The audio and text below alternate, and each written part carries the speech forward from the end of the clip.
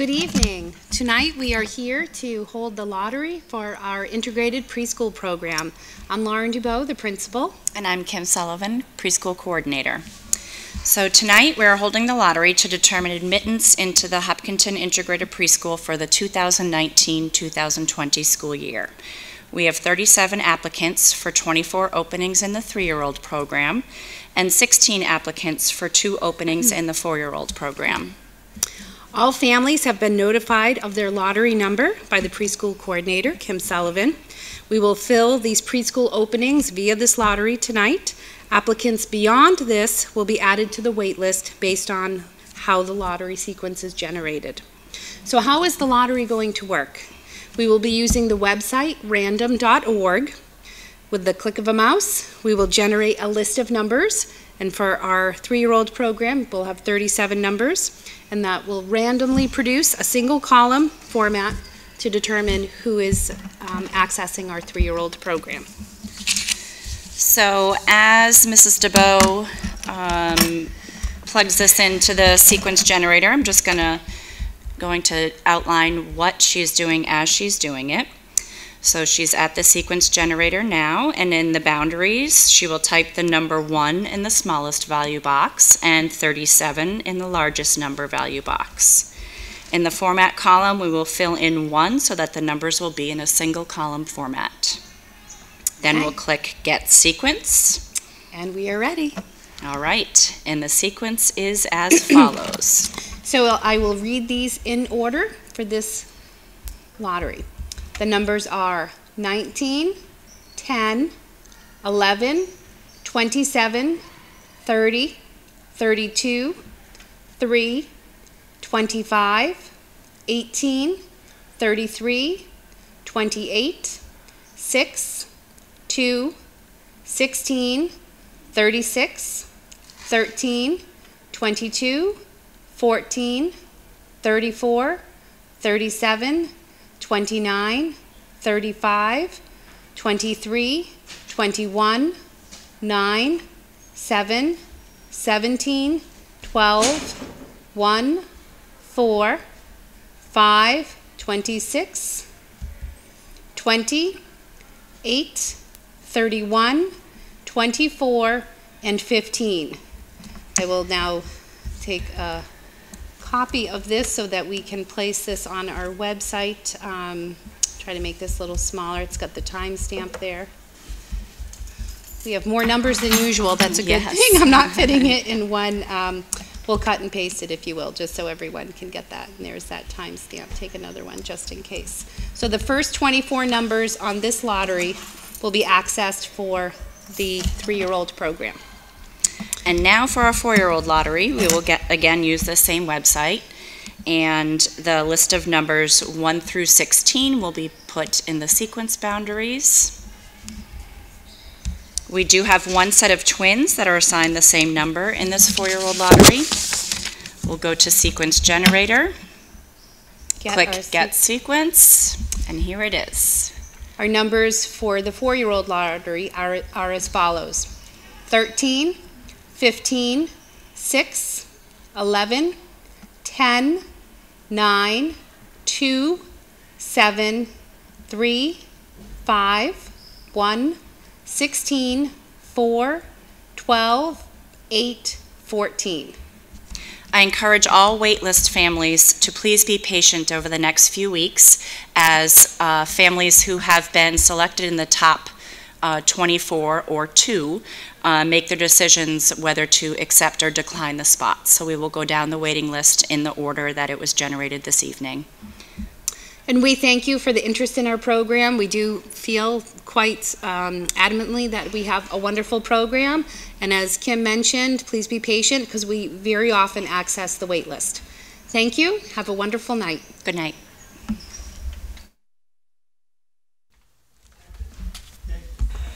Good evening and welcome to the Thursday, February 7, 2019 regular meeting of the school committee. I would invite anyone who would like to join us in the Pledge of Allegiance to do so now. I pledge allegiance to the flag of the United States of America and to the republic for which it stands, one nation, under God, indivisible, with liberty and justice for all. So we have a good meeting ahead of us, I think, and we have no listed recognitions, but does anybody have any recognitions that they would like to share that are not on the agenda? Okay. Lots of good things going on. We can bring some back for the next meeting. So, and I do not see any student council here, but if they come in, we can jump to them out of order, and I think otherwise we're ready to jump into our financial report. Okay, thank you. Good evening. As you can see, this is the typical financial report that you've been receiving on a monthly basis. On the cover page, you can see that at this point in time, our current positive variance is around 60,000. As you can imagine, that's tight.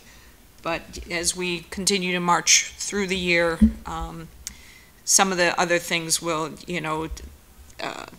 at this point in time, if we have somebody out on leave, they're being paid for sick time and we're incurring a sub. So as the year marches on, sometimes they pop out of paid status and that starts to save us money. Some of the expenses as they start to wind down in terms of the actual needs, classroom needs of the students in front of them, those will start to become more clear as well. So at this point in time, again, we have a positive variance of 60,000. You can see below the payroll accounts and how we get to the variance for payroll, which is a positive 75,000. And below that, you can see the variance of how we get to a actual deficit in our expenses. Homeless transportation continues to be a challenge. We received notice of 2 additional homeless transportation that we'll have to be doing just today.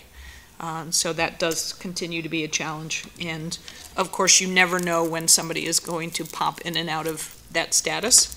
So that's not something that we can predict, either, anticipate or predict. So we'll continue to watch that account. So that's where we are in terms of that. The next page gives you all of the positions. We're fortunate this evening that we are not asking for additional positions. So that's been almost a monthly ask. So hopefully at this point we can hold steady at where we are in terms of that. The third page you can see are our revolving accounts. Again, you see what the current balance is and the amount that is anticipated to be spent, that offset FY19 budget.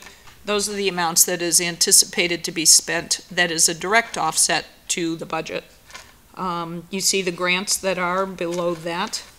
And then the next page you also see our capital accounts, most of which are in progress. Some are complete. The FY19 projects will be completed in FY19. And then the bottom 2 are our carryover accounts. The Hopkins HVAC will be completed in this year, but the middle school auditorium is an amount that's been carried over. That was an article that was put on the 2017 warrant for FY18. The original capital article was for lighting improvements and the addition of air conditioning.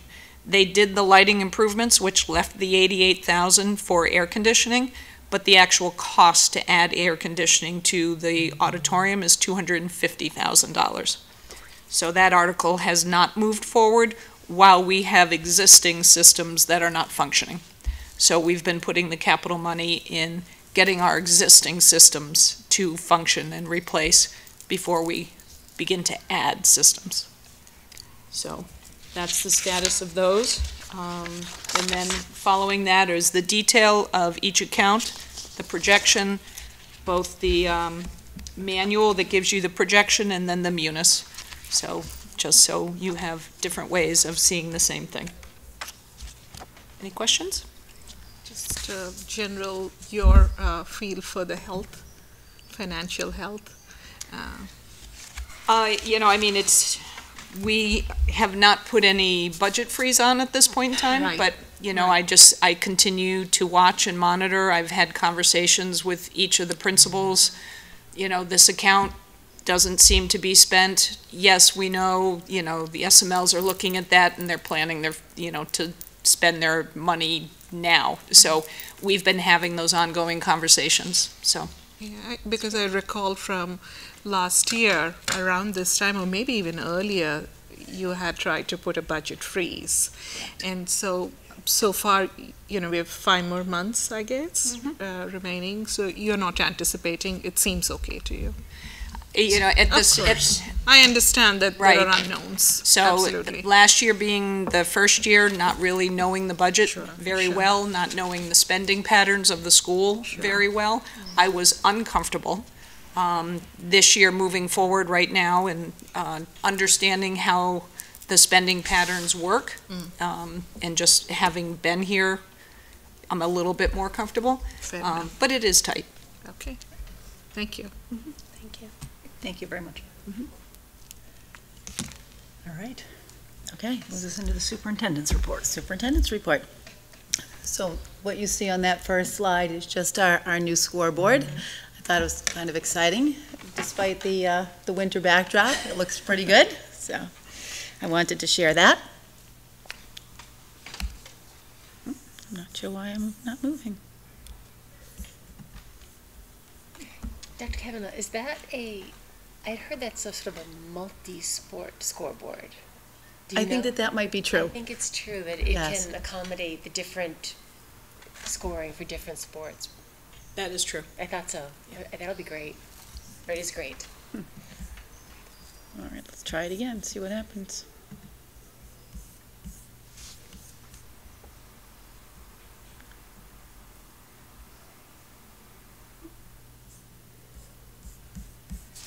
Sorry, I'm in the wrong view. There we go. All right. So, yeah, this is really great. Last Saturday night, the Hopkinton Chinese American Association invited me to their New Year's celebration. They met in the Hopkins School. I believe that there were about 250 people, and they had shared with me that 95% of the people in attendance are Hopkinton residents.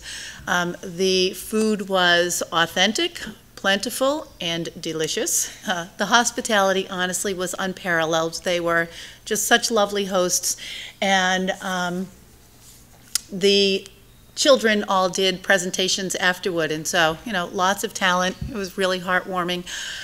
So I had a really lovely evening. I sat with the chair of the Board of Selectmen, Claire Wright, so we were both treated to this. And you will see on the next slide that the kids brought this celebration into the Elmwood School thereafter. So this was the kickoff to the Year of the Pig. I learned an awful lot on that night. I had shared with the HCAA that only one other time in my life had I received the New Year's red envelope. And I had received the New Year's red envelope about 20 years ago when I had a student who brought me one. So on this evening, I got my second one in my lifetime. So that was very Lucky exciting. year for you. Yes, it will be a lucky year. So here you can see the children. It's beautiful. Yeah, isn't that amazing? Yes. Apparently they had a friend who went to China and brought those dragons back in a suitcase for them. So now they are able to do this.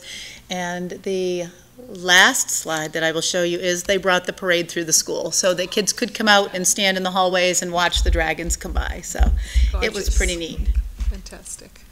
That's amazing they came in a suitcase, because I know, isn't it? They're huge. yeah. And they did do a dragon dance on Saturday night that was really cool. So an update on the district strategy process. It has sort of come to my attention that maybe we should have a conversation about the difference between sort of a strategic plan and a district strategy. And I think that maybe what has happened over the last several years is that districts have started to do something a little bit different. And through my NISIP program, this is the text that we use to sort of design that. It is entitled Strategy in Action, How Schools Can Support Powerful Learning and Teaching. And the two authors of that are Rachel Curtis and Elizabeth City.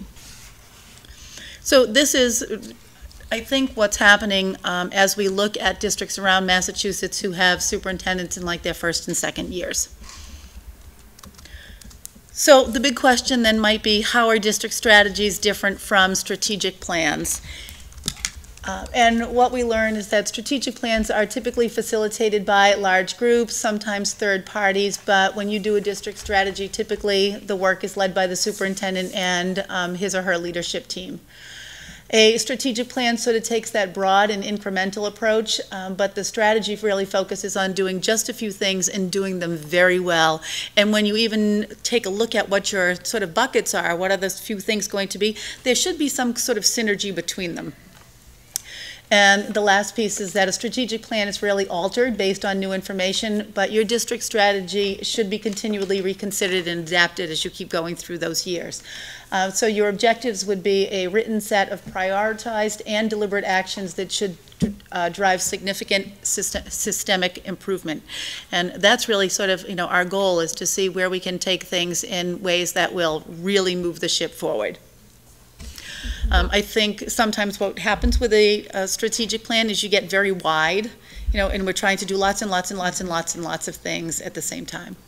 Dr. Kavanaugh, how is this different from, the way I understood the strategic plan and ultimately the implementation is, you have this broad vision, all these things that you want to happen in the district over a course of 3 to 5 years. My understanding was that the school improvement plans break those down into yearly chunks by schools, right? That's how it's been in place. So how would the district strategy fit into that model, or is it going to change that model? No, you'll still have your sort of strategic plan that the district has, but that will inform all of the school improvement plans. It should inform all of the administrators' goals. It should inform teachers' goals, so that realistically we are all working sort of in that same direction. Sure. And so in that space, where would the district strategy fit? More in alignment with the school improvement plans, you think? Guiding that, or is it going to be a separate document? Or no, the district strategy will really inform those school improvement plans. So say, for example, we decide that we have children whose needs are just not being met, right? And that isn't 100% of the kids, but say it's 20% of the kids. Who are those children? What is it that we need to do? And each year you'll go back and take a look at that, right? To see how successful were we in year one? Did we do the right things? Are we on the right track?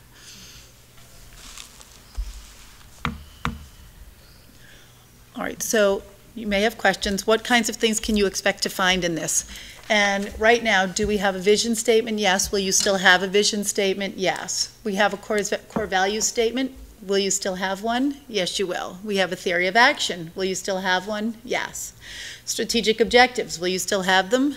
Yes. Strategic initiatives, will you still have them? Yes. So the big objectives are those three sort of big buckets, and then the initiatives are the things that we promise that we'll be doing under sort of the umbrella of those objectives. And those will find their ways into the school improvement plans. So the question then becomes, what makes this different?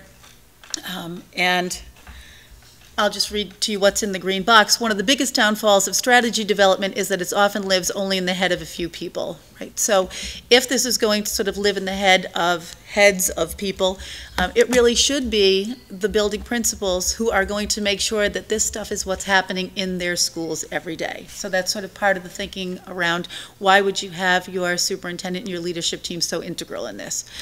And the second thing is that the process helps the system approach improvement strategically rather than to improve by brainstorming all the wonderful things that you could do and then trying to do all of those things. And I suppose it doesn't mean that, we're going to stop doing the things that are just really good everyday practices. But, someone had voiced it to me in that sense of, so these are the things that we always do. What is it that we're going to do that would be new, innovative, different, something that really drives our work, our thinking, and pushes who we are as a school district? Those, I think, are the kinds of things that we would want to land in this strategy. So when we talk about, teaching and learning, or, some of the facets of that, like are we still going to be looking at differentiating reading in K-5? Elementary school teachers have done that for the last, 100 years. So that might not be one of the things that we really want to think hard about, because we do it. And we're going to continue to do it, and we're going to continue to do it well, and we're going to continue to think about how to do it better. But it might not be one of those big things that we say, this is really important in terms of moving the district. So just as a sort of, let's analyze what we have in place now and think about how that might be a little bit different. If we think about Hopkinton's current first objective, it falls under the bucket of effective school leadership. And so the three things that were established 5 years ago when this plan was written was to attract, develop, and sustain an effective school leadership team, establish clearly defined set of goals aligning the school improvement plans to the district's strategic plan, and foster a collaborative culture open to dialogue and trust among faculty and staff. And I would argue that if we look at those three things, I think we've been very successful in attaining those goals. Right? I think right now the building principals that we have are probably second to none. Right? The work that they do is amazing. They are invested. They're good instructional leaders. There's a good rapport among them. They actually have what I would call a true team. And their assistant principals are, sort of just as supportive and wonderful. We have an amazing admin team. So when you have a plan that lasts 5 years or 6 years, sort of in that older model, we have kept this the same all of that time, right? So what is it that we may have done to massage or change or update that as we've moved through the plan? There's sort of a little bit of a stagnant kind of a quality to where that is. Not that this isn't, or wasn't at the time, a really important plan. At the time, there was a whole lot of, unrest, I think, among the leadership team, and so you can see that we've been successful here.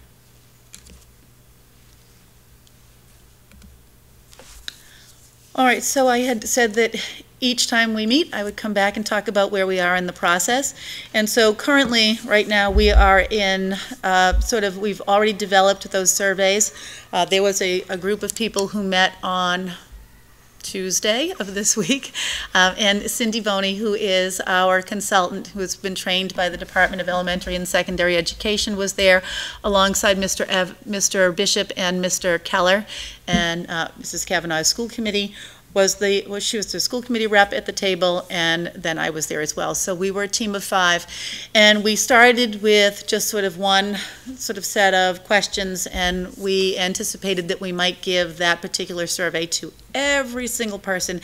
And then what we decided was they would be more relevant, because I think that the kids who inhabit our classrooms have a very different experience than the adults who sort of look in from the outside, or even I think from the teachers. So there's an adult survey and a student survey right now. And those should be going out tomorrow. Hopefully they will be going out through the library, through the senior center, social media, through the entire town. I think Ashok will be working with the townside technology folks to get it out there. And then to all the parents, we have decided to give teachers professional time so that they can actually sit and thoughtfully go through this process. And the students will be doing this grades 6 to 12 in their English classes, so that we can ensure that we are getting as much bang for our buck as possible. Just for maybe the sake of showing folks how that survey looks. I'll just show you the adult one.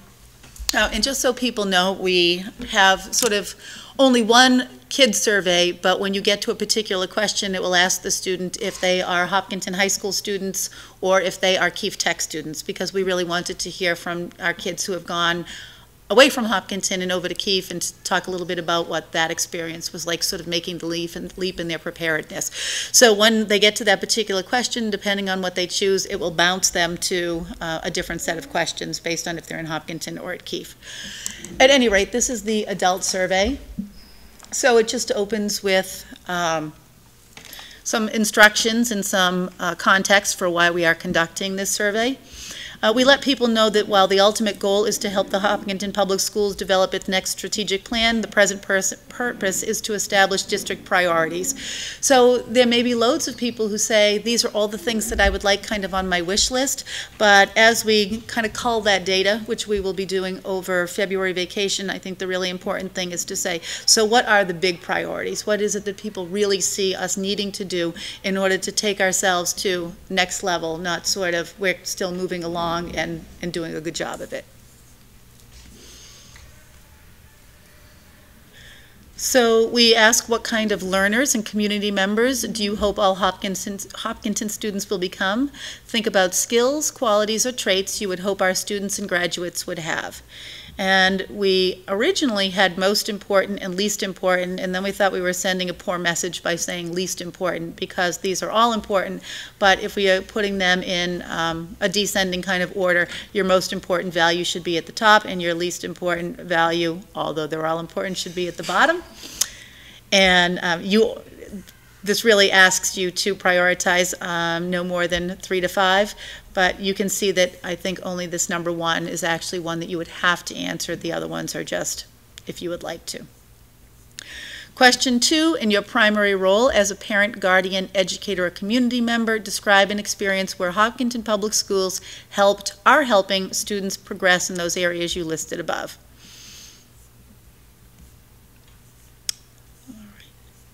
Question 3, as we look forward 3 to 5 years, what do you think is Hopkinton Public Schools' greatest opportunity? What is our greatest challenge?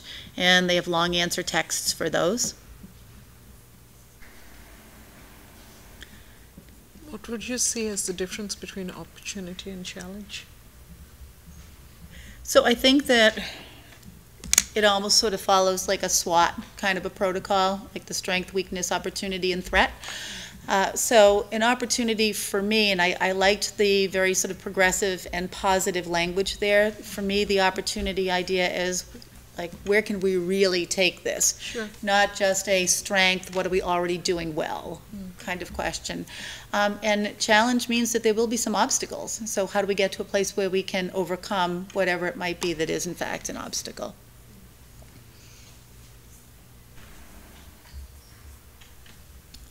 All right. In order for our schools to be successful at seizing opportunities and addressing challenges, what would you recommend the Hopkinton Public Schools continue to do differently, or stop doing? Oops, I don't have a red thing there. I'm going to have to go back and fix that. And question 5 just asks them to identify themselves, and you can check all that apply. So say, for example, you are a parent in the district, you are a Hopkinton High School alumna or alumnus, and you are a town employee. You could check all of those, right? And then the last part, we simply thank people for participating, and we let them know where they can go if they would like to see a summary of the survey findings. That won't be there the moment you finish your survey. That will take some time to get to the website.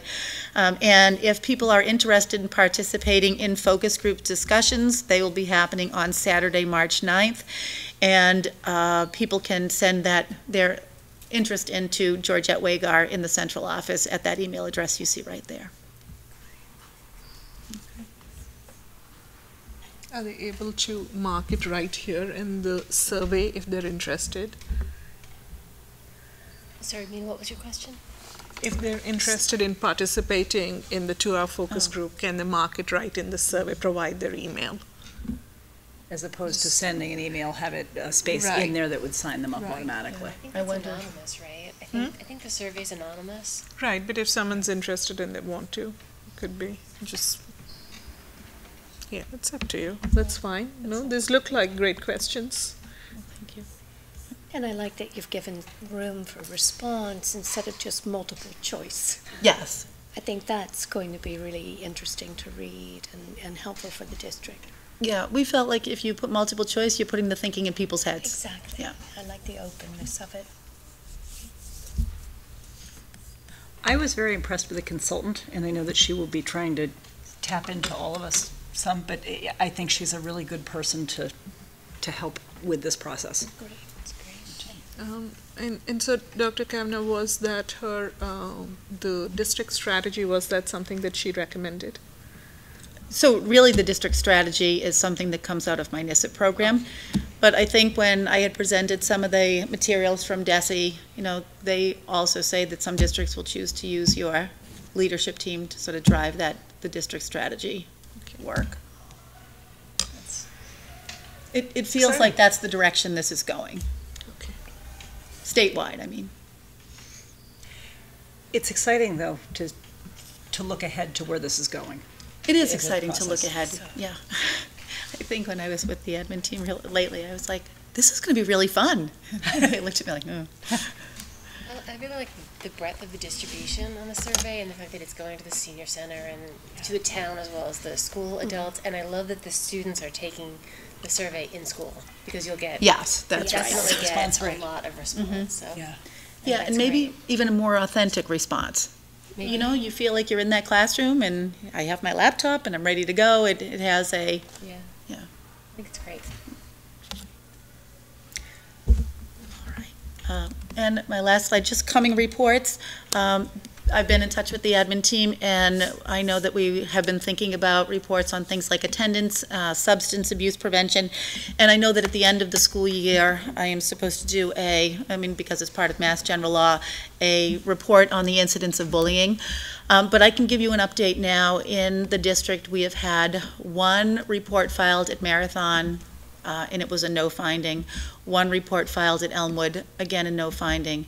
None at Hopkins, none at the middle school, 3 at the high school. One was a no finding, one was a finding of harassment, one was a finding of bullying. So that's where we are right now. Just as an update. And can I just share, out of the policy sub-working group, whatever we are? Yes. Just as an FYI to the school committee, most of these 3 items are actually related directly to policies that we have. And a conversation was had at that working group about metrics around those policies, some of these policies, to see that we're being effective with the policies that we're putting in place. And so I think some of this is a response, which I think is great. Yes, Megan Cox, who works with Ashok, is working on the attendance data. And Mr. Bishop and his team, Mr. Hanna and Mr. Pominville, said that they would be happy to come and do a high school report, but they would prefer to wait until they get the results of this year's Metro West Health Foundation report. And I thought that made great sense, because we'll have the most recent data. Dr. Kavanagh, there's something, when you speak about attendance, one thought on that, you're doing a lot of the cultural sensitivity training in the district. One thing I have noticed is, especially for someone like me who has most of my family in India, and it's just me, my husband, and my son here, and when we take time off to travel to India, for instance, it's expensive. 2, you have your family spread across the breadth of the country. So what ends up happening is that when you travel, you tend to travel for a longer duration. Let's say there is a wedding of a cousin, or let's say a grandparent passed away, like when my father passed away. So you take the child out you're gone for an extended period in time. So I don't know how that could be accounted for, and I wonder if there are other communities, as we're becoming more diverse, who have those situations of the distance and families and, the cost and all the other complexities that come with it. Something to keep in mind. I do think that that's becoming quite common in a lot of school districts in Massachusetts, that there will be people who travel for, longer periods of time. Right. And I do agree with you that within our schools, there needs to be a sensitivity to it. Right. Sometimes when, even the admin council, when the whole leadership team is together, very frequently, we will talk about, even sort of reminding ourselves about how important it is to respect the fact that people are traveling great distances. It costs a lot of money. And when you are a half a world away, you really don't get to see your family very much. So it's good that when you can go for a substantial period of time. Right. And, specifically, I think I had shared this in the past too, that when my father was in the last stages of his life, I felt it was very important to spend that time. Luckily, my son was very young at that time, and at center school, the teachers and the principal and everybody was very, very supportive. We were gone for nearly a month, right? And or maybe even a month and a half. But I think those are important things for children to see, that you're there for your grandparents. Doesn't matter the distance, doesn't matter the cost.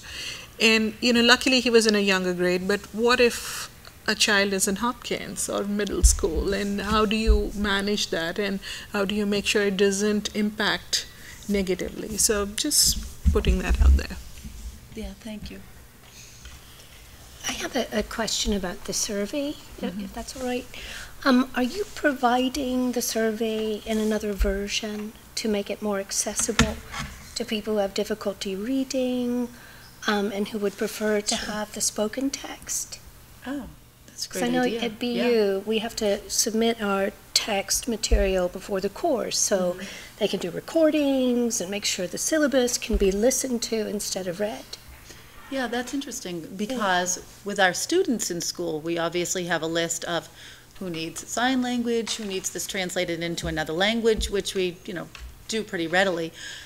But I don't think we had thought of that, so. And even, it's so easy with technology today to offer people the opportunity to respond orally Yes. to the questions instead of writing them down. I even think maybe at the senior center in the library or whatever, we should probably let people know that if they would like to do this paper pencil, they should be able to do that, because there will be Yes. people who don't have access to technology. It's a great idea. Absolutely.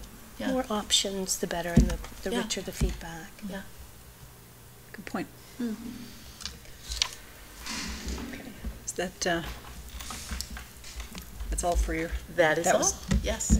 I mean, not all, it was very rich and deep, but I don't want to cut you off, was my point. Perfectly So, with respect to the school committee chair report, I have approved the warrants 19-069, 19-070, 19-071, 19-072, and 19-073. All warrants have been included in your packet. I have also approved payroll warrant 19016, and the payroll warrant has also been included in your packet. And we did not have office hours since we last met, but we had talked about doing office hours perhaps at a different location where we haven't been, such as either the senior center or perhaps over at Legacy Farm. So Mina and I had been working on that. Right, and I have an update, if I may. Oh, sure. I think on the senior center front, we were looking to see if we can partner with EHOP, but they're trying to, the EHOP president shared that they're trying to keep it a little bit more contained, if you will. Sure. So maybe we can explore a separate yes. avenue. And I think Amy Beck has been really Yes. open to all of it, so we That's should great. consider that. We'll go And back. I haven't heard back yet on a date from the Legacy Farms Great. team, so hopefully we'll have So something. we'll We'll make cook it- something up That's very by exciting. end of February, maybe, after vacation week. Yeah. Do you think people would be ready to talk to us? I hope so. We're good listeners. So I had just a couple of other quick things. The Budget Advisory Group met, which again is Carol and Susan and I, and then along with our counterparts on the town side, Claire and Norman and Mike Manning from Appropriations. And we discussed briefly the expectations for the Board of Selectmen meeting, which was on Tuesday that we were at. And then also very briefly touched on Legacy Farms and the host community agreement. And as you know from our last meeting, we voted to take no action on our article, provided that the Board of Selectmen also was taking no action on their article. They did in fact vote to take no action, so the expectation is that we will have a warrant article to discuss for the spring. So that more coming on that. And then my other thing, I was going to highlight that Vice Chair Mina Bareth you set up that meeting at the Senior Center, which was tremendous, with the director of the Senior Center and Dr. Kavanaugh and you and I, obviously, and really loved talking about ways to increase the interaction between the seniors and the students. And I love the spirit of collaboration with other groups. So that I thank you very much for that and for bringing that into our fold here. So then in terms of communications that I have had emails and some phone calls regarding the school calendar. So I would like to bring that back to discuss very briefly at we can have a lengthy conversation, but it's not the whole calendar we're going to look at, not the dates, but just some of the actual, the specific thing is the Columbus Day and Indigenous persons. People would like us to have a little bit of a conversation on that. So perhaps when we sit down to discuss the agenda, I think we're doing that on the 14th. I think Right, that's we right. can figure out where to put that in. Then the Youth Commission is offering, in collaboration with the district, an SAT and an ACT prep class through Education Station that they are going to be launching, as they're going to have it free of cost, a tips and strategies class for the entire, anyone in the junior class that wants to do that, and they will have information coming on that. And then also they have brought in Education Station to offer an actual prep class that will be available for a fee for those who are able to pay, but the Youth Commission is going to actually also guarantee that any student that wants to take it, they will not let cost be a barrier for that, so that they are collaborating with the schools to be able to offer that here in the schools. So that's, I think, a great benefit to our students, and again, so thankful for people out in the town willing to reach out and collaborate and make things like this happen. So then I also did receive one email from somebody who was interested in school choice, I think people wanting to choice into our district, which we do vote. Just, I wanted to highlight that for people at home. We do vote annually on school choice as we're required by law. Obviously, with the space constraints that we have had, we have, in my recollection, we have never had school choice in Hopkinton. I don't know if before my time there was, but that would obviously pose a challenge for us with the space constraints we have now. So that, and then next week, I'm sorry, I've got a very long report tonight. Yeah, which is wonderful, Nancy. It's great. Next week is the, I think I gave the wrong date out erroneously last week, is the visions presentation that the Youth Commission is having.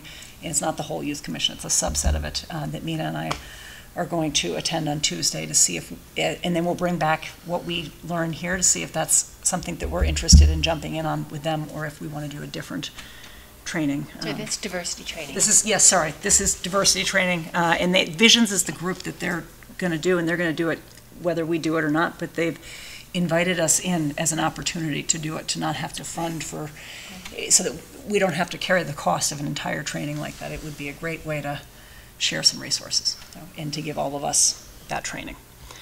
So that is my week for my school chair report. So that is, are there liaison reports? I know that you had. Right. I have a few things actually, but maybe we'll start with the Marathon Fund Committee. So Marathon Fund Committee is reviewing the charge that they have, and one of the things that it talks about is the membership. And currently it says the membership should be for one school committee member. And the change that's being recommended is that a representative of the school department. So that makes it a bit broader. I have thought about it quite a bit, and my recommendation would be to go with school department, because while we would want it to be someone from the school committee, it leaves the room open that, let's say, if someone else is able to represent us better at the Marathon Fund Committee, that's an option that we leave open. And if you all think differently, you can let us know. There is time for review of that. Besides that, I have some updates on the Marathon Fund Committee itself. One thing that I'm trying to help them with is set up a web page for them on the town site. So kind of, because a lot of people don't know the good work that they do and how important those small funds are for a lot of people in the community, a lot of groups in the community. So Carol Nathan, who is the chair of the Marathon Fund Committee, and we met and we kind of reviewed some thoughts on what that could look like. So I'll be working with Josh Grissetti and a few others to kind of get that going. And the other update is on the school committee menu. Do you think we could go there, Dr. Kavanagh? Is that possible at all? So we've been reviewing some of the content. Megan and I know you've all provided, some of your bios and whatnot. We've been through that, but it's exciting to see some of it come alive. If we just go to our main page, we have been able to publish two aspects of it. One is about us, what is it that the school committee does, and the other part is the current members. What I was also hoping, as we're going through this, the ideas keep coming up, and Linda Henderson and Georgette Wager have been very, very helpful in getting some of this work done. What we are also trying to do is kind of give a nod to our previous members too, but that's something that we want to maintain separately. So this is something we've all looked at, but the more exciting thing, more than what we do, for the people here, I guess, is also to look at, Dr. Kavanaugh, if you don't mind going to the school committee menu, the main menu, and look at the five-member board. So here's our chair, and you can see some of the details there, which are the liaison roles, which subcommittees you're on, what else are you doing as chair. So try to put some of that together. So take a look at it. If you all think, if there are any edits, final edits, we can always do that. I think this is a great way to share who we are with the community. And I think they've all come out very well. Well done. Well done. I looked at it earlier and Don't need to linger on the photos. Yes, can we shrink and you just Why go not? right here. No, right there, right? That and the previous one. This is great. Yeah, I think so too. I'm excited too, and there's more work to be done. Obviously, it's we've kind of set a cadence, but sometimes it's hard because we have OML and we want to make sure that everybody has had a chance to look at it and whatnot. So we're going through that. So this is exciting stuff. So sorry, what is the current landing page? Is that the Who Are We? Like if you The just click on About Us. school- The About Us. If you clicked on just school committee, Dr. Kavanaugh, it'll show you what we do as a school committee. that's, well done. It's a much better landing spot than landing on our, when our meetings are. And you'll see lots of good changes, even on meeting agendas and minutes. We now have the video link to HCAM. This was a suggestion from a community member. So if you scroll down, you can see the video link right there, which takes you along with the minutes. Excellent. So this is exciting stuff, right? Small stuff, but I think it makes a difference. Great. So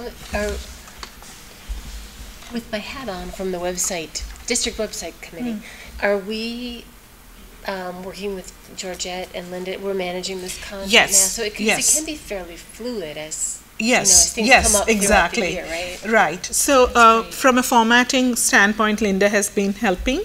And I have, we have access to edit. Yep. So just the content-wise, a comma here or I added, for instance, the term for each of the members, things of that nature.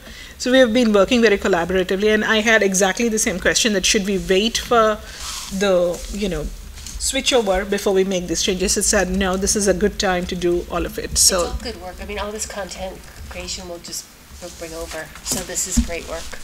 thank you. What else? I have a couple of other updates. The other one was on the community communications group. We had I don't think I've provided an update since then. We had a fantastic meeting last month. Dr. Kavanaugh actually shared what the strategic plan process is, and we had members from, some new members who joined, which was wonderful for them to hear. We had representation from Hopkinton Center for Arts, and also the Friends of the Library, the Hopkinton Garden Club, and some usual suspects like Jim Cousins from HCAM and Alexis Miller from HEF, and also Amy Beck. We congratulated her for her new position. So it's been going very well, and you all know we have HCAM is doing the NPO workshop next week. Hopefully some of you will be able to join. So that's that. And we have the Education Cooperative legislative breakfast tomorrow. So some of you will be there, and I think you provided the update on the senior center. One last thing I wanted to point out was on the planning board. To be very honest, I personally feel I could do a better job of representing and liaising in my liaison role with the planning board. I'd hoped to attend once a month, but it's been proving a little challenging. Although the planning board, Amy Ritterbusch actually reached out to us and talked about some changes in law that are happening to 55 plus community, as in allowing younger children, which means that we cannot discount those housing that is restricted, that you would not have younger kids, and that would mean an impact to the district. So that's something to watch for, but just putting it out there, if there are members who have been coming off of some other boards or liaison roles and subcommittees, if they're interested in taking that on. That's it, and you shared some of the work on the senior center front. I'm very excited that there are some exciting ideas that were shared, and I'm looking forward to the ball, possibly, the senior ball. We'll see. Oh, wouldn't that be great? Right, so hopefully that'll happen soon. So we're thinking about some ideas of how we can engage better with the seniors in town without being too, we want to pace it, I guess. So that's Well it. done. Plenty Lots of exciting yeah, a lot of things. exciting Yeah. stuff. I just have a couple quick reports. Nancy's kindly covered Youth Commission, so I don't have to talk about that. No. The Special Ed Parents Advisory Council, we held our monthly parent support group this past Monday at the library, and we'll continue to do that every first Monday of the month. The district also very generously held what's called a Safety First for Families training for a lot of special needs parents. And the first workshop was this past Tuesday. There's another one next Tuesday. And my husband went because I had another obligation. And he said it was really wonderful and the training was excellent. How was the attendance? Did he say? 30 people signed up, 15 came, and I think for the first week in February, that's pretty good. That's pretty good. And there will be another workshop offered in April, but Russell Shade and Kim Goodwin did an excellent job, and we're just very grateful to have them there.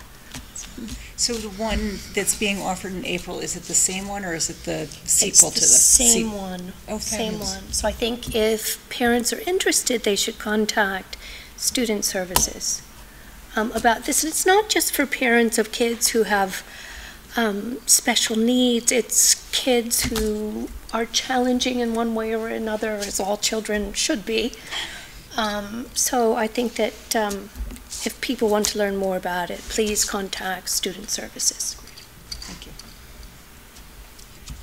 Good. I just have a quick update on the little engine that could, that is the website committee. We are meeting, I believe, Wednesday morning to review our quotes, which is very exciting. So we now have vendor quotes. We had narrowed it down to 3 vendors, and I think we've received 2 of our quotes so far.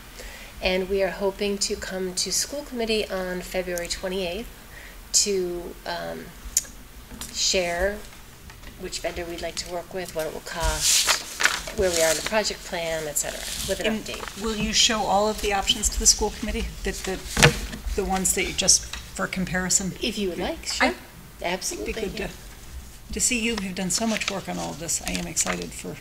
I have to give a lot of praise to the technology department. They have worked really hard on this. Mr. Ghosh has been very diligent in communicating with the vendors, bringing questions from the subcommittee forward to the vendors, and really shaking out the quotes. And he's been, excellent. And he has taken a lot of feedback and a lot of contributions from his team, who've also been fitting this in around their regular jobs. So I think it's all good, and really the credit goes to them. So, thank you. The only one thing I did skip over inadvertently, because it was on a different window, is we had talked about back when Dorothy Presser came in about having her back once we got through the budget. And I wanted people to think about, and you don't have to answer me now, but just to kind of take back for when we come back again, doing a customized training, not just kind of what the MASC typically offers, but things that we specifically feel like we would like as a group from her. And I was thinking, too, what might be a good conversation for us to have would be to get some feedback, and I don't mean to put you all on the spot, but from the central administrative team on how we can help, support what you're doing, and how you feel like, just kind of a check-in for how we're doing, since we're looking at, formative evaluation for you. It might be helpful for us to have feedback of what ways we could improve. So that just was one thing. And We if there actually have a rubric for you. There really is one, I'm not joking. And then other things we could talk about maybe in a future meeting of what people would like to get out of it, and we could see, at that point timing, so. I'd like, I don't know when we're going to interject, but I would love to add to the mix, looking at how we can tap the unique strengths of the five of us Yes. a little bit, you know, to really exploit those for the benefit of the group. Yes, and team building Yeah. in general. I think when I look at where we started back in the summer to where we are now, I feel like we've really come together in a team in different ways, but I think we still have so many more exciting things we could reach. So that was my last thing I was going to say on my report. And so that will bring us into then new business. So that brings us to the Metro West Health Foundation start. So you perhaps know that the middle school is in its third year, and the final installment for their Metro West Health Foundation grant, and you also know that any grant money that comes in has to be approved by the committee. So what I am recommending is that you approve the Metro West Health Foundation final installment for the middle school START program in the amount of $36,562.50. So moved. Second. Motion by Mina and a second by Amanda. All those in favor? Aye. It's unanimous and passes, and that brings us into budget transfers. Thank you. Just again, to look at some of our expenses where, you know, the budget is a little bit out of line of actual. This is just to clean up some of those. So the telephone, really just a couple of configurations, switching around to get these budgets to really line up to what the actual expenses are. And middle school, some of their requests went a little over budget, so just to kind of clean those up.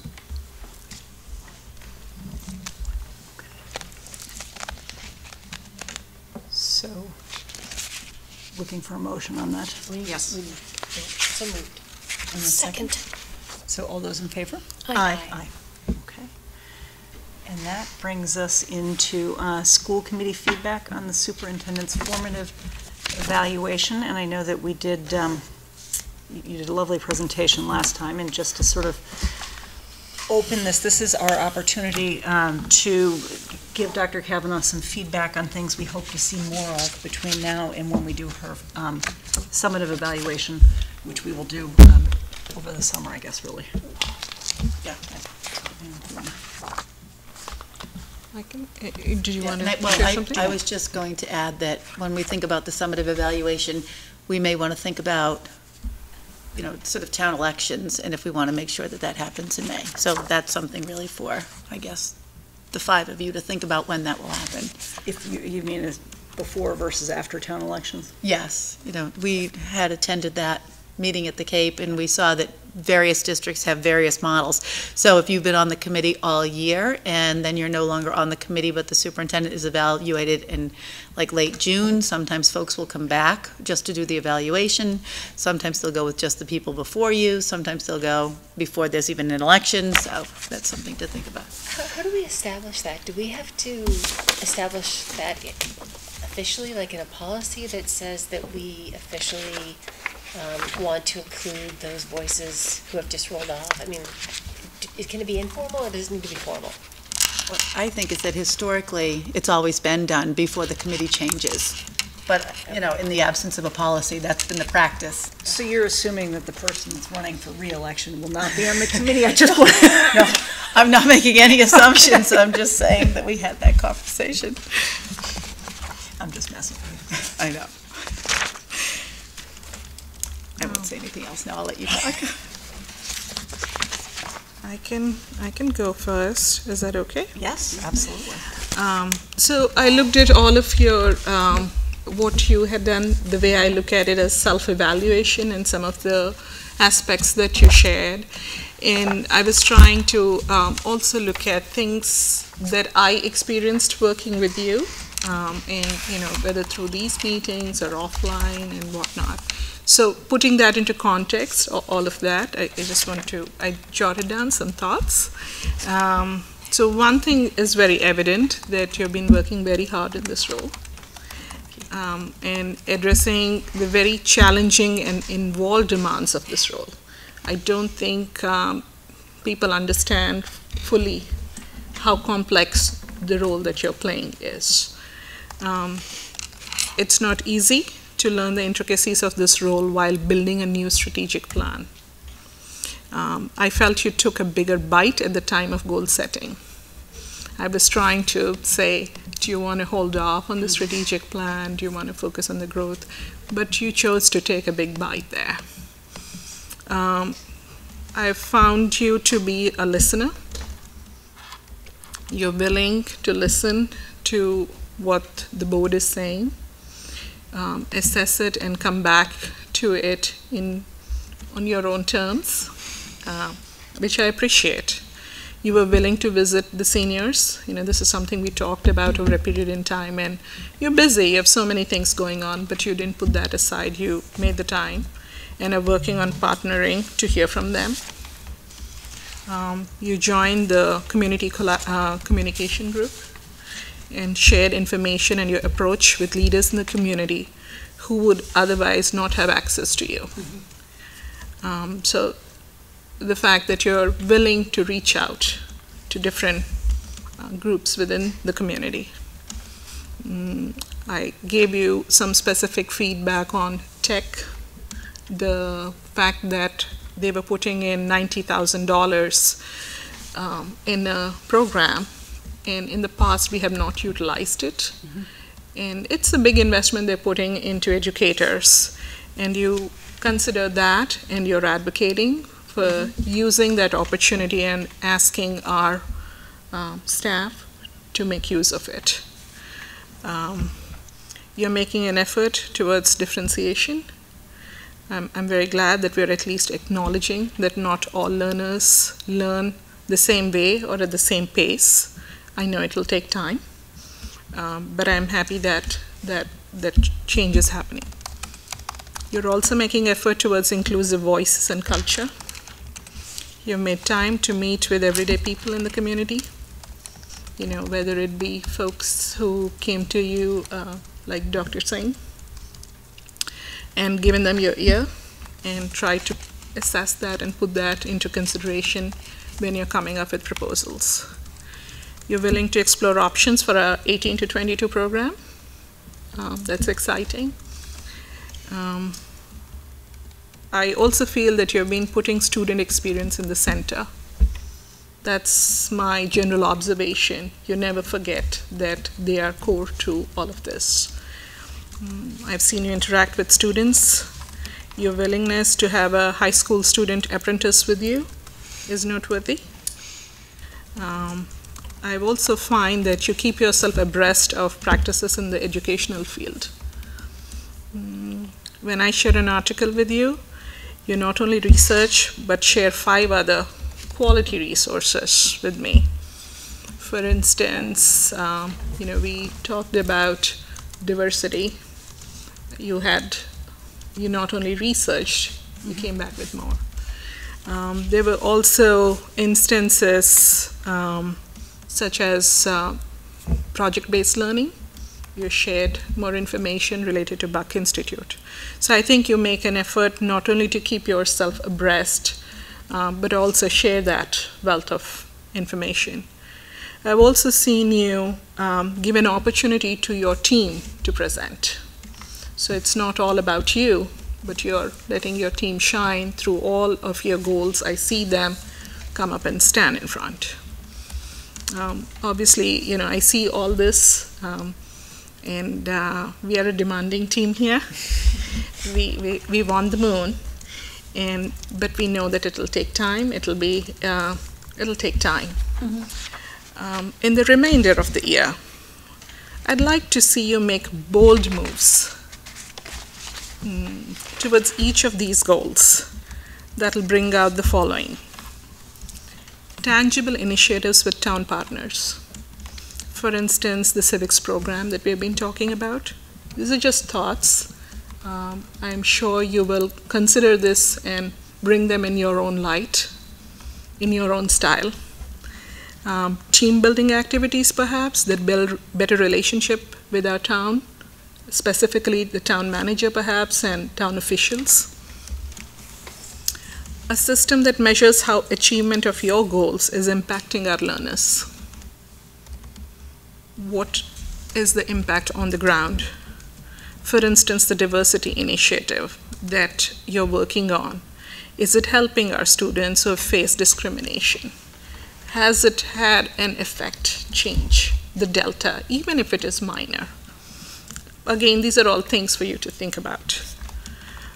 I'd like to see you be a stronger administrator who works to bring more transparency in our processes and inspires your team to do the same. I'd also like you to look into fully understanding our student body needs, document and share the same.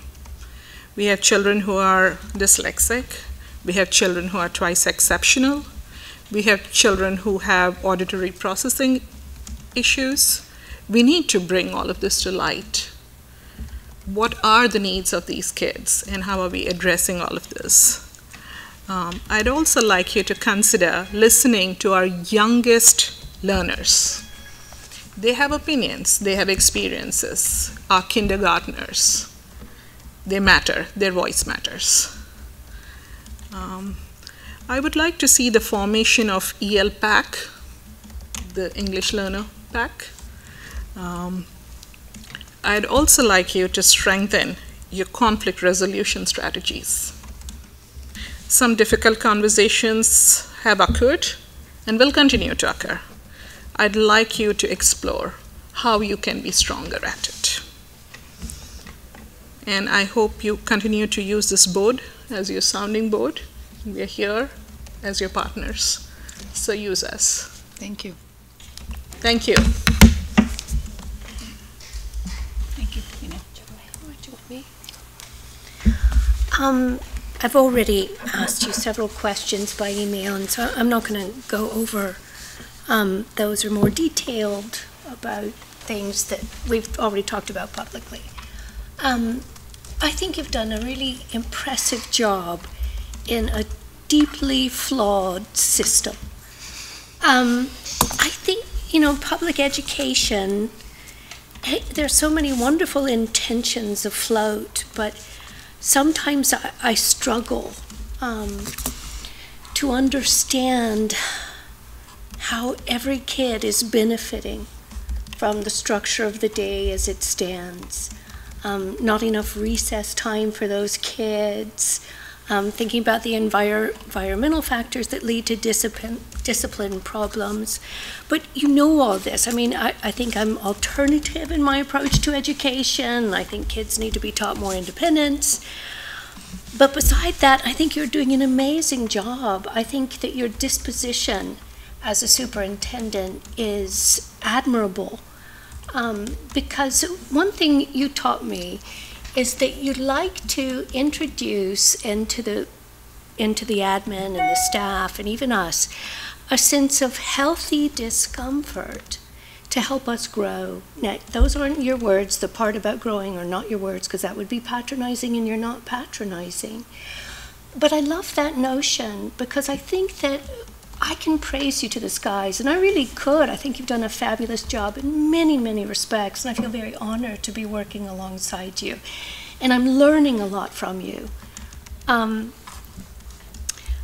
I also, I think that there's still some difficult conversations to be had. And I hope as a board we will have these difficult conversations. Diversity in staff. I think you really have to work hard to achieve that, and not just diversity in ethnic background, but diversity in ability too. You have to consciously seek out individuals and bring them into the district to interview, because I feel like we have students here who struggle, who don't have role models who look like them or who are like them. And this is a great district. We have fabulous MCAS scores. It's tremendous. But at the same time, we have kids here who really struggle with this institution and all of its rigidity and its secrecy. Parents are not allowed in, unless we're buzzed in. In many ways, it resembles a prison. It does. So I think that we can work harder on providing the students with role models with whom they feel a very keen affiliation. And they feel that there are people like them who've succeeded out there. I also think we need to work hard as a district to talk about disability as a form of diversity instead of disability. I think we need to start changing the language around this stuff and quit spewing out special ed, special needs. Kids are different. We're all different. Let's celebrate the presence of people who are not like us. But I worry about categorization and the effect, long-term effect it has on parents and kids. I still worry about the parents of many kids with special needs here who have struggled for years trying to get appropriate accommodations. And I know that's not you, you've just come on board. But I think we have to be mindful of their struggles. I really meant to say just glowing positive things, but you know what happens when I start to talk. I do. You know that that's just the nature of the bats that fly out of my mouth. Because I think you're doing a fabulous job, and I think you are working towards increased transparency. I agree with Mina in that respect. The more transparency, the better. More information we all have, the better. So, I mean, it's kind of news to me about the Columbus Day fracas. And, I should know about this stuff because I'm the one who's waving the flag of the indigenous people, right? We all supported you, Meg. Yes, I know. It is not a ruckus. It's No, but let's have these open conversations about stuff. That's why I brought it back. The more information, the better. That's why I'm bringing it back, so that we can have the conversation. I just meant to say you're not alone in it. I know I'm not alone, Mina. Thank you very much. Let me find more of my compliments, because they really are here. I really appreciate your research skills. I can't tell you how much it means to me that you actually do research and you read books. Now, that might seem kind of simple-minded of me to say, but nobody does that anymore. So few people actually go and they do the research to find out what techniques are effective with students, and I really credit you with working hard to keep apprised. I think you're very respectful to parents. You understand the complexities of their various situations. You have listened to every parent who has come to you, and you've always listened with respect and grace and kindness. I don't feel like there's some hidden agenda lurking there. And that's what's really beautiful about you as a person. I think you provide appropriate oversight to the admin and to all of the teaching staff who really like you and respect you. And that's what makes a good leader, isn't it? Someone who can garner the respect of the majority of the people they work with. And I think another quality that makes a good leader, and I'm certainly not capable of this myself, and that's why I'm not a leader, is when things go wrong, it's really important to admit they've gone wrong. So this is one of the things in the future I hope that we can all work on. When things aren't going well, to be able to say, oh, really screwed up on that one, guys, and attend to ways to fix it. All right, clearly I've said enough. That leaves me. I love going third because my eloquent colleagues have covered much of my content. So I've had the honor of, getting to know you for the last 6 months, and I echo 100% that it really is an honor. It's been an honor for me and unfortunate for you because it's been my first 6 months. So I feel like, I've got to learn from you, and you've had the burden of teaching me. So apologies. But, I have a lot of respect for the way you have taken our tremendous leaders in the district and really knit together a tremendous team of leaders. They were already a team, and I think you've only enhanced that, and I think that trickles down to the classroom. That kind of camaraderie is reflected in all the work that goes right down to the students. So that was really important to me, and I was really glad to see your efforts there. I completely echo Meg in my respect for the way you have not shied away from even difficult conversations. Coming in, I think within a month, introducing the importance to you of diversity and inclusion and making it a goal and facing a very complex topic that cannot be fixed with the flick of a switch. and starting the difficult work that will just continue to go on and on and on. I think there was that TED Talk about it's like brushing your teeth, and I think it really is. And so, you know, you don't get a lot of gold stars for brushing your teeth. You just do it. And so it can seem like the work isn't happening, and your commitment to that has been really important to me. So I thank you for that. You know, I think regarding your goals and the rubric, I mean, you've touched on a lot of things. I think you're well on your way to achieving your goals. I think, you know, obviously, like I said, with diversity, you came out strong. There's a lot going on. With the strategic plan, I'm really excited about the survey. I'm really thankful for the opportunities for the community to participate, and I think the breadth of your investigation will inform your work. So I'm thankful for that.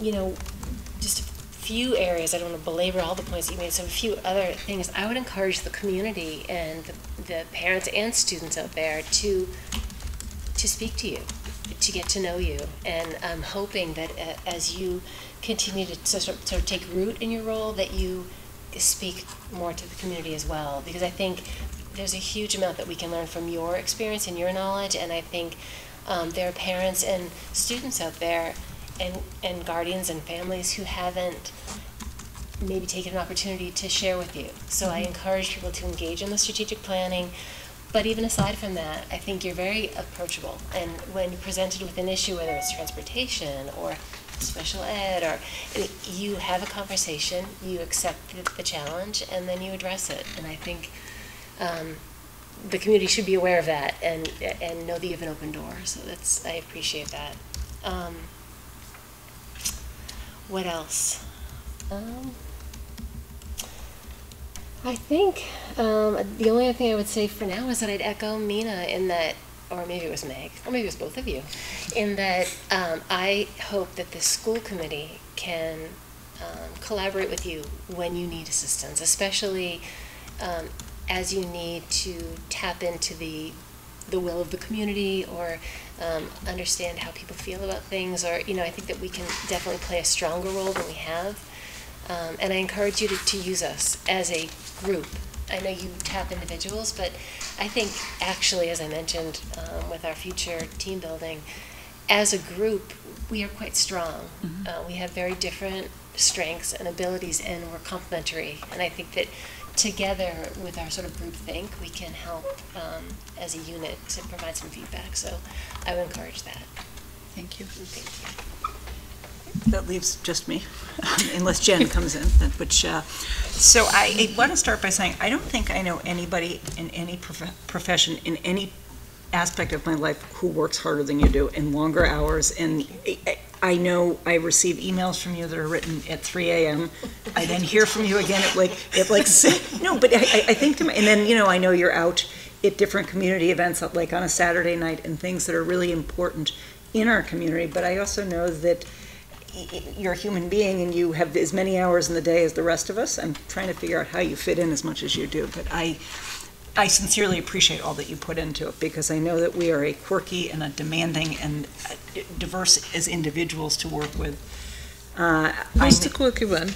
Well, I'm quirky. Okay, I'm quirky and I'm demanding. The rest of you are angels. Yeah, all right. And I'm demanding. But I don't mean quirky in a bad way. I mean quirky in a good way. Just kidding.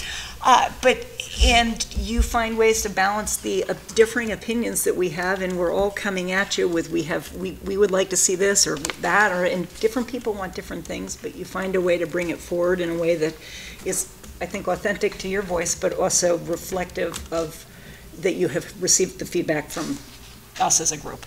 I also noted at the Board of Selectmen's meeting that we were at this week, and this is also feedback I have received from other town board members as well, that you have worked very well and very collaboratively with our town leaders in a way that I think really has changed the tone this year and the way that we have gone forward with the budget. It's a very big increase that we're able to work with the town, but I felt like we were well received in spite of it, and I think you did a really nice job of making the case, of making the presentation, and Susan as well. But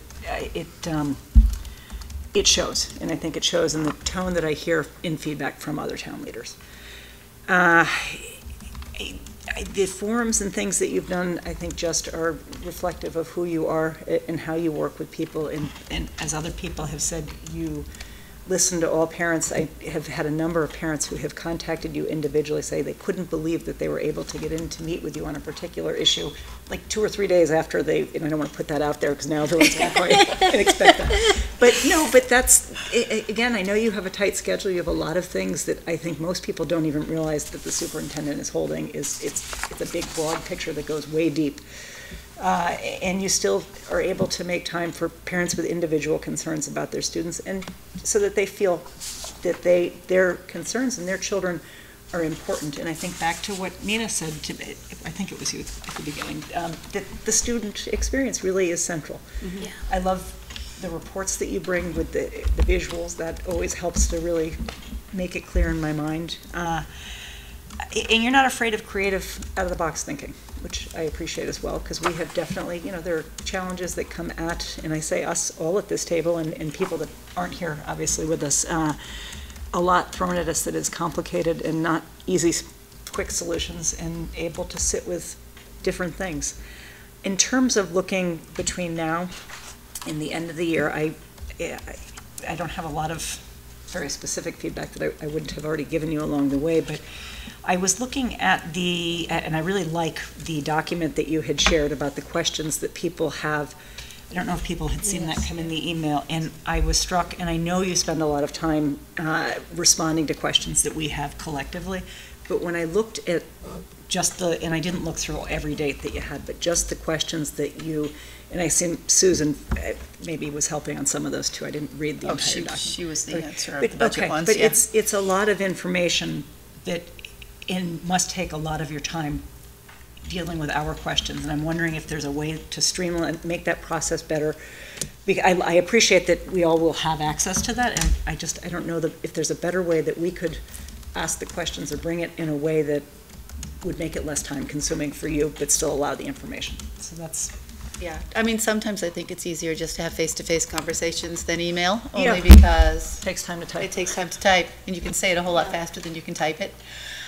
But I do think it will be important to sort of keep putting that information out, because sometimes I find that a question that one person has is a question Yes. that, even if we answer it through email for one committee member, then when we get to the meeting, somebody else will ask it, and we'll kind of go through it again at the meeting. So I think the more information we put out, the better it is Absolutely. to everybody on the committee. Absolutely, and I know over specific things that have come up in the past, there have been questions that I didn't ask that I know other people have asked, and it benefits all of us to have that information when we're making a decision. So I appreciate the document and the share, and I'm hoping that we can find ways to, I don't know. Kind of keep that going. Yeah. And I think, the only thing that we have to be careful of is, it just can't sway a member's vote or Yes. anything like that, but anything It's that's just the informational, I information. think we can push out. Push the Yeah. information out so that we're abiding by open meeting law, but still allowing Right. people to have equal access to information is So I we can think, a keep great. that going. So that's all I've got. I mean, sometimes we keep them going for meetings that Jen and I have, or Susan and I have, we have the same kind of a document, so I got to thinking, why wouldn't we just do that here too? Yeah, So- well, in that, some of these things I know. Although they keep the document, they're really good.